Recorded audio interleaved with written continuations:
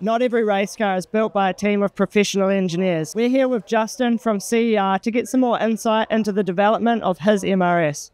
The MRS, or the third generation MR2, is somewhat of an underappreciated chassis, I think because maybe the SW20, the previous generation, had some renowned nasty handling characteristics. Why did you start with an MRS? What was the kind of driving force behind using this as a chassis for a build like this? Initially, it was actually my my mechanic sold it to me. So on the idea of that it'd actually make a really good track car, because there's so much of it that you can unbolt and so much that can be just swapped around, being basic Toyota Corolla kind of stuff. So it's really just a front-wheel drive with the engine and the gearbox in the wrong place. So where did the car start at, and obviously what steps have been taken to end up where you are now? So it started off as a grey import. So it was actually a manual factory car that got imported. And then, bought that off, mechanic mate, and then decided to start tracking with it, and then basically just fell in love with the chassis, the way it drives. And then it's like all cars that you start taking to the track, you're just like, oh, I wish it did this, or I wish it did that, and then you start adding bits and pieces to improve what you're doing, sort of thing, and then it eventually just gets out of control. So the stage we're at now, I mean, the underpinnings are still very much a MRS. Can you maybe walk us through for a start the driveline? Yep. Okay. So it normally runs a standard C60 housing with a gear set that we've imported from a company called Jubu. So it's still factory mounting and casing and stuff. And then the engine is just a 2ZZ engine, which has been built by ourselves. So obviously a machine shop has like done all the important stuff of the decking and fitting sleeves and that sort of stuff. But the actual assembly and all that kind of stuff we do ourselves as a learning kind of tool. So for those who aren't familiar with an MRS, it's factory 1ZZ, which is a 1.8 litre, right? It's a 2ZZ, it's much the same story. What's the kind of difference? It's essentially the same sort of engine. So dimension-wise, it's sort of the same sort of thing. The only real difference is that the 2ZZ has lift. So they change the cams on it, and then you get a little bit more power out of it. So nothing overly much better, I guess. So drivetrain, like engine, gearbox wise, it's very much similar to the factory arrangement, but there's obviously boost added to the equation now. Yeah, no, so we actually still run one factory engine mount, and then the rest are factory engine mounts, but just with poly bushings installed in them, just to stop the engine twisting and hitting stuff and breaking things. And forced induction, what's the kind of setup there, and roughly what kind of power are we looking at the moment? So it runs a Gen 2 35-82R, or just that standard sort of turbo, nothing overly fancy on it. And then on like a kill mode or high boost or whatnot is 35 pound and about 450 kilowatt at the wheels. Pretty healthy power number in a vehicle like this. Do you know the weight of the vehicle as it sits? When we got weighed here, it was 940 kilos. Okay. it's fun. And with the gear set like you talked about before, I imagine it's pretty pokey. Yeah, so the gear set that we run is a really, really close ratio gear set. So I think it's 1,000 RPM or 900 RPM between gears. So it keeps it up. Well, these kinds of engines, you need to keep high in the rev range because they drop off power. And if you're running a really large turbo, you also drop off power. So it's the gearbox was designed around just keeping the car on boost. So a little 1.8 litre trying to make that much power, it's sort of, you need to stay high in the rev range for as long as possible. And we'll just move to the rest of the car, kind of the chassis. And like you mentioned at the start, every single panel of this car can be unbolted, and it looks like all of them have been unbolted and changed. What's the kind of setup we're looking at now? So it was a case of, once we did realize that, yeah, everything is unboltable, we just started looking around to find different kinds of body kits that were offered out there for wide body, because I guess the big thing with this car is you can put all the power into it you want, but it's got tiny little wheel arches, and trying to put decent sized tires in it is fairly difficult without like destroying most of your fenders, sort of thing. So when we were looking around for wide body kits, we came across a few different ones, and we fell on the APR one. So I bought a genuine APR kit and then modified it to what we're trying to do, and then had that remolded in carbon fiber so that we didn't have to paint the car. All right, related to the bodywork, there's also an Aero package on the car. I can see we got a splitter, canards, rear wing. What's the development of the Aero package kind of been? Where did it start from, and where are we at now?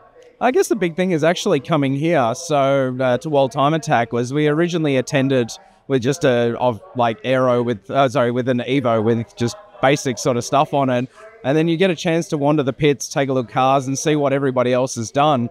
And then you start to look at images online, and then you start to lead into YouTube videos on people who are designing stuff, and you start to just pick up on really the basics of what works, and like air dams and splitters and wings and wing angle and angle of attack and stalling it. That's like the really sort of basic stuff.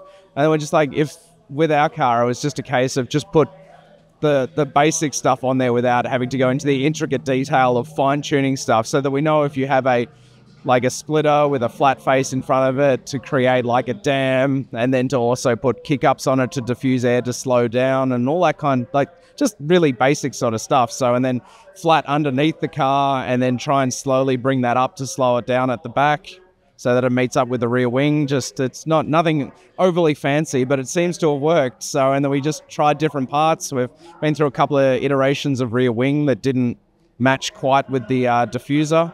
So we had, I guess you'd call stalling air behind it, and they wouldn't meet. And then the new one that we've got seems to actually work. We've done some days testing in the rain and been able to see the spray patterns coming off. And we're like, oh, cool, it's actually working. So it's a lot of trial and error with it. But if you do the basics and you just fiddle with the basics, it's sort of, you can't really go too wrong with it.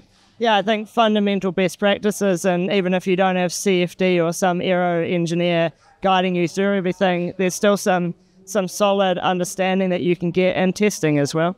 Yeah, no, absolutely. It's just sort of, there's a lot of off-the-shelf parts, I guess, like rear wing. You know, probably most people aren't going to design their own element sort of thing and put it on there, but so most wings they'll describe to you whether it's a clean air wing or a 3D wing. It needs to be behind a roof structure and stuff like that, and they'll give you basic angles to run it at to start with, and then you sort of, I guess, work around that kind of thing. So I want to carry on that theme into the rest of the vehicle as well, and suspension development. The MRS is McPherson strut, all four corners. Nothing's been changed too much there. I assume a fair amount of adjustable components though. Yeah, so once again, most of it is off the shelf. The only thing that's been custom is the front lower control arms, just so that we can adjust the caster in it for the bigger wheels to get it away from binding on the rear wheel arch. Because once you go to a big tire, you start hitting stuff under compression.